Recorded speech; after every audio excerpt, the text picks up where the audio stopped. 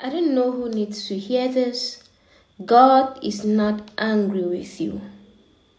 You're listening to me now and you've been having these thoughts battling in your mind, thinking if God is angry with you, if it's because of something you did wrong, it's because of the mistakes you made, and you're just having this battle in your mind. So probably you're going through the rough time, you're going through all the situation because God is angry with you. God is not angry with you. That is not even consistent with God's word. And God's word is a revelation of the mind of God. What he has promised us is that he will be with us.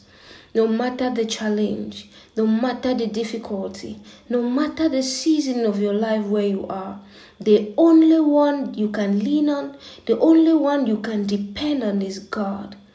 When the devil makes you feel like God is your problem, then he wants to destroy you completely. Because the moment you start feeling like God is your problem, you're going to abandon him. And the devil wants you to abandon God so that he can have access into your life. I join my faith with yours and I decree access denied in the name of Jesus.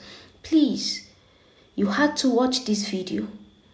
God is using me to remind you that he is with you and he loves you. May the Lord be with you. Continue to be with you in Jesus' name. Amen. May the Lord bless you and keep you. Cause his face to shine upon you and be gracious to you. May he look kindly on you and grant you his peace. I love you so much. Shalom.